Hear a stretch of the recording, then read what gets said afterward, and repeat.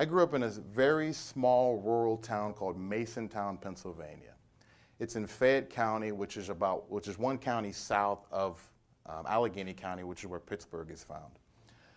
I was a country kid. I'd probably say more rural. Country is kind of, I'd say, rural Georgia or something like that. We were just kind of, small town folks. To me, going to Pittsburgh, which was about an hour north, was going to the big city. I was intimidated by tall buildings. The town I grew up in had a 6-story building, I think. That was the biggest building we had in there. And the other thing is I grew up ridiculously poor.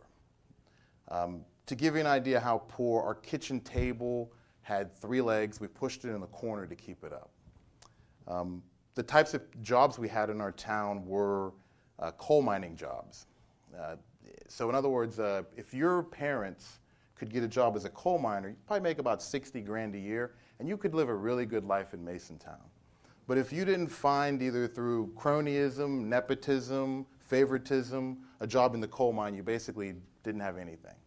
So I grew up there with my mother and my sister. My mother suffered from a mental illness that was undiagnosed her entire life. And we didn't find it out until after, actually, she passed away. And when I talk about the tough life that we had, it's something that I hid from the world until I got to the point that I felt like I had succeeded enough that I could wear it as a badge of honor. I was ashamed of it, but today I wear it like a effing badge of honor every single day. Because to me, it reminds me of the perseverance it takes in order for you to achieve anything in life. So, growing up, I think I had never thought about being an entrepreneur. I didn't think about really going to college either. I just kind of thought about wanting to have food every single day. I wanted to be able to eat. And I knew that required hard work. I knew that required, like my mother, I love her to death, but she wasn't a role model. She motivated me to want to work really hard. And I remember the day whenever I didn't know it was entrepreneurialism, but I remember the day whenever I knew that I wanted to control my own destiny. A lot of entrepreneurs, they're kind of curious about what they're capable of doing on their own. Like, what's the pinnacle of my performance where I can't rely on somebody else to give me resources in order for me to be successful? I have to do it myself. And I never forget, I was really, really hungry. And I was in the house, and I wanted a Little Debbie snack cake, which I think there's still 25 cents, maybe 35 cents inflation or whatever, right? And I remember having 15 cents. And I remember digging through my mom's purse, looking underneath the refrigerator. I remember looking in the couch, and I could not find a stupid dime, one dime. And I remember it was the summertime, and I was walking outside, and I was hungry, I was tired. And I remember leaning back and looking up at the sun and realizing that here I was, I think I was like 10 years old or something, and I just wanted a dime, 10 cents. And that dime might as well have been 1,000 miles away from me, because I could not manifest a dime in my life. Right then and there, I saw the importance of taking charge of your own life. So from that point, basically, let me tell you a little bit about the kind of student I was. I was a really good student, growing up. Why? Because I like to go to school because you got free lunch. Also, I was really interested in math. I liked algebra. I liked anything that involved kind of figuring out a problem. I loved problem solving. And again, at the time, you're too young to know that that's what you like. You're not forming phrases like, I like problem solving. You're just thinking like, this class is fun. But there was one thing that I did better than anybody throughout all 12 years of my K through 12 education. I was the best artist in every school that I was in. Elementary school, junior high, high school. I was the best artist in our school, hands down. I loved to draw. Whenever I was really, really young, we couldn't afford paper, so I would open up the cereal boxes. And I'm not trying to depress you guys. I'm actually trying to tell you, like this was character building things. So let's not go to, dig too deep or whatever. I'm trying to, these are character building things that I'm proud of. And I would draw food. I would draw Snickers bars. I would draw Kit Kats and so forth. with my crayons and so forth. I can draw you exactly the way you look. I could draw you identically the way you look right now. For $100 each, we can wait outside. I can, whatever. Make a little quick extra money before we leave here. Like I mentioned before, I love comics. I wanted to draw comics.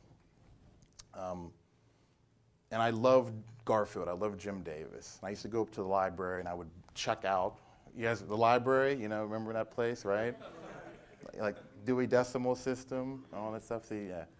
Again, I always say I'm only 35. I don't think I'm old, but that critical point in life whenever I not only did I transition off to a whole new world, Rochester, New York College, I also transitioned basically the prism in which I viewed life. Being able to see the entire world through the web. But anyway, back to comics. So I used to go up to the library, I used to grab Garfield books, and I would try to draw Garfield and so forth. It was really fun. And I went through high school, and I was a senior in high school, and at that point, I still wanted to basically be a cartoonist. And I had a great art teacher. And I'm sorry, not a great art. I had a great art teacher, but I had a great guidance counselor who saw that throughout school, my sister and I, we were really, really good students. Everybody kind of knew our home situation, but fundamentally we were always, almost straight A or straight A and B students. And he pulled my guidance counselor. I'll never forget his name. Is Mr. Gillespie.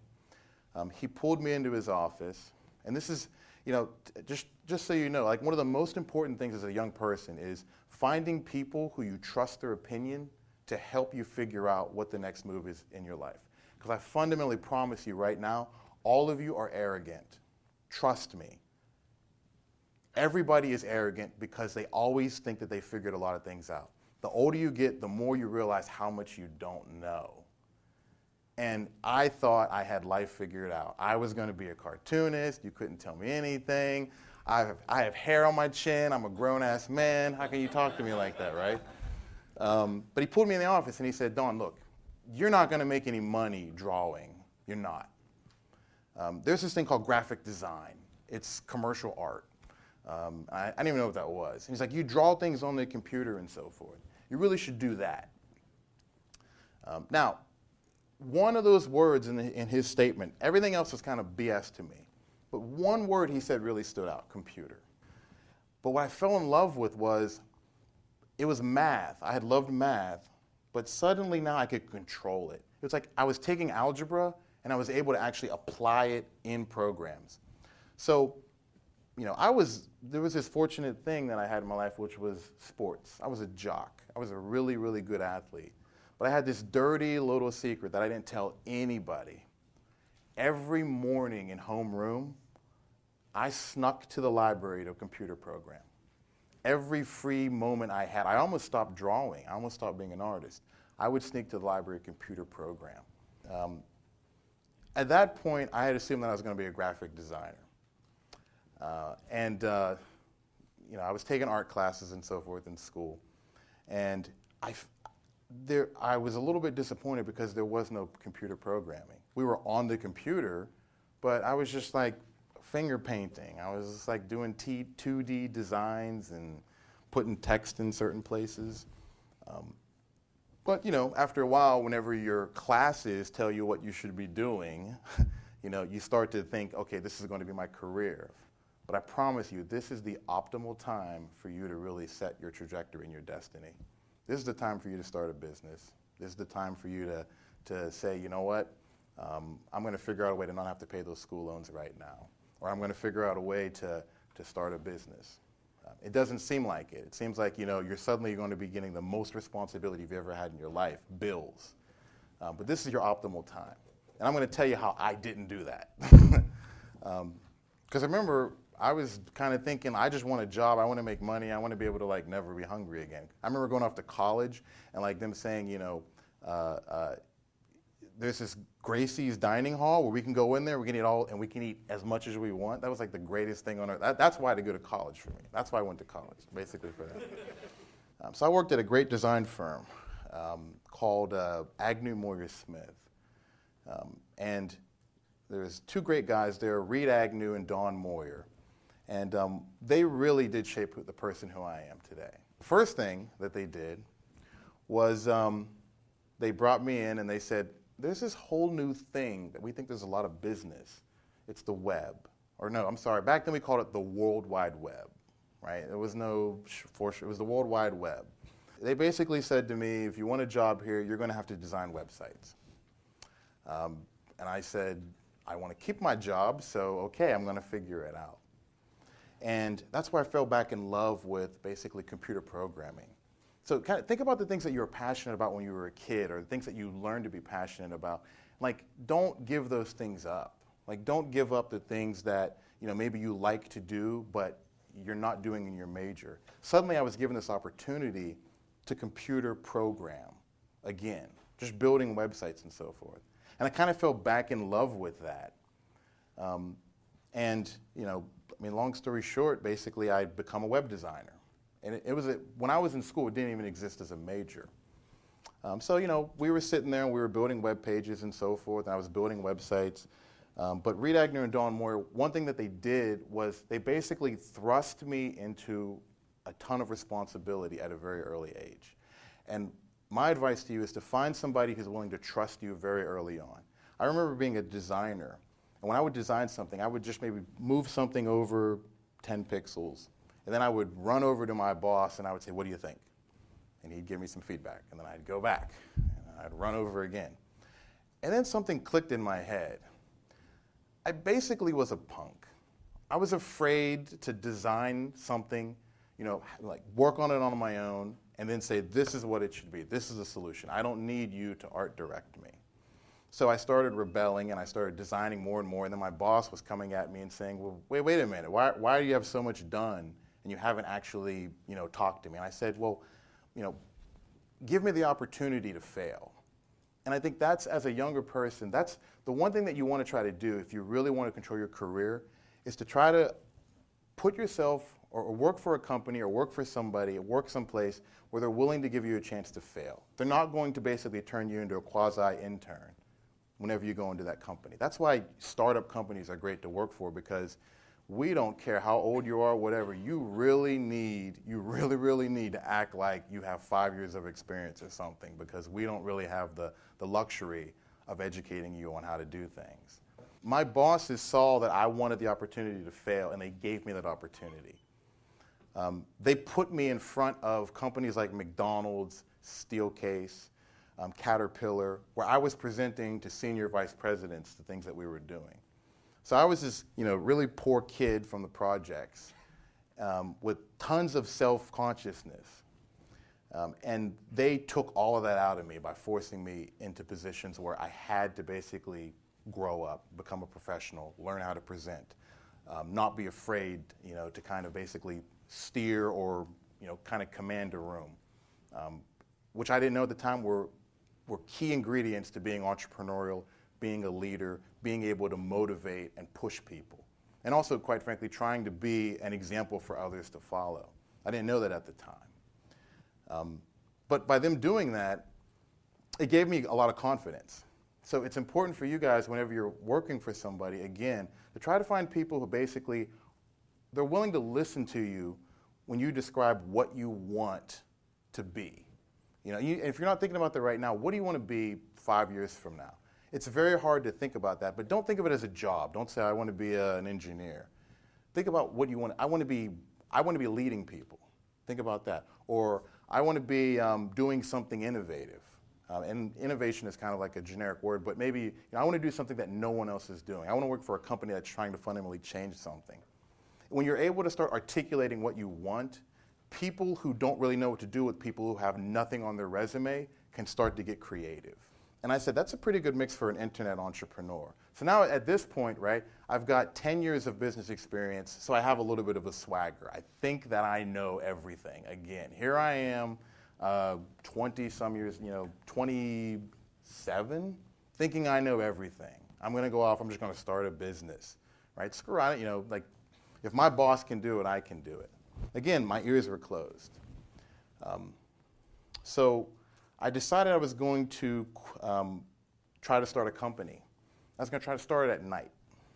And I had this idea, and one of the things that you should do whenever you're trying to come up with an idea for your own business is try to scratch your own itch. The idea behind it was supposed to be a content management system that I think the uniqueness was if you're like a law firm, you have a website, but the most important aspect of your website is your attorney directory. You can't just buy an attorney directory off the shelf. So we were going to give you all the core content management system, but we're also going to have these vertical apps, dealer locators, attorney directories. So, we basically just fizzled through the money that we had. That company failed. But remember, I had this determination in me that I was going to try to make a business. I was going to try to be successful. So I pivoted immediately. When I thought about hiring, and I thought about whenever I was hiring designers at my old design firm. I hated hiring them because I had a full-time job. So John's kind of talked about what the resumator is. So I basically, at that point, I ate a piece of humble pie because I had a failed company. And the first thing that I did was I started ingesting information about how to run a technology startup. So you guys are fortunate that you have tons of history. I promise you, if you watch the TechCrunch 40 demos from the very first TechCrunch 40, if you go to sites like Mixergy and you start to hear the stories of entrepreneurs, I was fortunate whenever John invested in me. He flew me down here to Santa Barbara the other time I was down here, and probably the only other time when you had bad weather. I met Kevin O'Connor, who was, I think, founder of DoubleClick, right? And I remember listening to Kevin O'Connor's story long before I ever met him. So I was kind of feeling I was in like kind of the startup entrepreneur rock star scene whenever I met him. But my point is if you want to do something, you need to start ingesting information about it. So all these videos that people are putting up, if you want to be a startup CEO, you need to start hearing the stories of startup CEOs. You're not too young to have a subscription to Inc. magazine or Forbes magazine, because it's not just there's tips in there about how to basically grow skills that you don't have yet. You guys don't have skills around leading people. You don't have skills around motivating people and so forth yet. If you start to ingest information, like just put on your headset and don't listen to music, listen to an entrepreneur talk about their journey.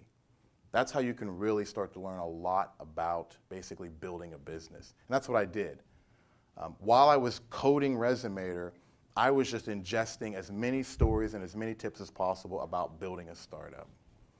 The next thing I did is I educated myself on how to get into a startup, or into the startup world, networking. If you guys want to work at an early stage startup, early stage company, you got to basically start to hang out with people who are in that world. You guys are fortunate being out here. You're more likely to run into them. I wasn't. So, one of the things that I did was I connected with them over email. So, there's all kinds of folks that were out here in rooms like Hacker News and so forth, and I would just start asking questions and so forth. I would say, do you know such and such? I was just trying to connect with people, which, by the way, I was able to leverage later on for partnerships and so forth in my business. And when I ingested enough information about how to run a company, I then started applying it. But the reality is, building your personal network right now is going to be one of the most important things that you can do. You can get a job by asking somebody for an introduction. The more time you spend on Facebook as a senior, the more likely you are going to be stunting your ability to network in the future. How many of you guys are connected to John Greathouse on LinkedIn? That's a damn shame. John Greathouse is a venture capitalist who was an early stage person in a company that was acquired by Citrix. He down the road, and he's educating you. But the whole idea is that if you could build an authentic relationship with him, not just think, you're just going to, send an invite to him, so that whenever he sees your LinkedIn invite, he's thinking, I know this person, and it sounds like they're motivated and they want to do something. That's an authentic relationship that you need to build with as many people who can help you in your career as possible. So I messed up. I punked out. I quit my job. That's not the punking out part. And then I got a great job offer from another company. I took a job at Grasshopper, which, by the way, is a great company, but it stunted the growth of Resumator. because suddenly I was focusing on all these tasks inside of Grasshopper, and I wasn't really focused on building Resumator or growing as an entrepreneur. So I punked out. I went to Grasshopper. Company, was slowed down because of that. And then basically I said, okay, I got to focus on Resumator full time. Now, luckily, I'd been doing some of these things right, and I was able to start networking. I was able to talk to a guy named David Cohen from Techstars. So we were probably sitting on 20 customers at the time, over 5 months, I think. It was pretty bad because I wasn't focusing on the business. And I had networked with David Cohen before, and I was able to leverage that connection to say, hey, let us sponsor Techstars. Let's just give away our product to your early stage companies. So those connections connected me to basically all of the tech entrepreneurs that I know today, just from that Techstars deal. They put our little logo up on the bottom of their site, and then that's where we started getting enough traction that it led to John recognizing our company because somebody mentioned us. Now, Resumator is not a success story right now. Like, I think John said it best before, and I agree. We're a great Pittsburgh story, but we're not a great national story. We're a great opportunity, but we're not a great company yet.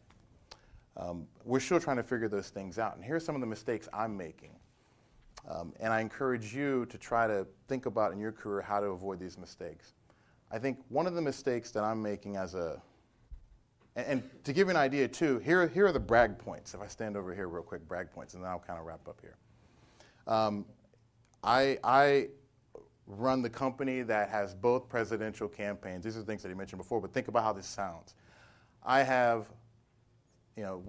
have both presidential campaigns using our platform, some of the hottest growing startups. I was recently featured as a regional finalist for Entrepreneur of the Year, blah, blah, blah, blah, blah, blah, blah. I step over here and I think, we have a company that grows steadily, but not exponentially. We have an audience of 600,000 businesses, but we only have, a couple thousand of them. We're trying to find senior people in the city of Pittsburgh that kind of understand how to grow a software company. But let me give you some concrete pieces of advice, some just bullet list pieces of advice. If you guys want to gain respect, or if you're trying to start a company and you want to try to have people help you with it, you basically you think about this. It's words, actions, and then accomplishments. You're going to be trying to use your words early on to try to get a job. You're going to be trying to use your words to convince people to work with you. And that's only going to help you so far because they're just words. Just like early on, if I was just talking about my business, to John's point, nobody was going to care. Now, you can then start to have some actions. If you start to act. So in other words, if you're trying to start a company, you're going out and you're telling people what you're working on. They see you're working on your code. You're showing them demos. Or maybe you're looking for a job. I had a job opportunity at Saatchi & Saatchi in New York, an ad agency, because he told me my portfolio sucked. If I wanted to work in an ad agency, I had to build ads. So I went out and I built ads. I designed ads. I showed it to them. They offered me a job. I turned it down because I don't live in Rochester. It's too cold. And then finally, so you think about with my company, right? We had actions. We started gaining momentum. People were seeing that we were building a really great piece of software. But where you really, really, really start to gain momentum in your career, in your ability to hire great people or to work with great people in your startup is when you have accomplishments. So like getting Salesforce to invest in us, getting the presidential campaigns. Once you start to have things that you can check off as accomplishments on your resume, or in your actions as an entrepreneur, people will start to follow you much more quickly. So you need to figure out how to tap into those things.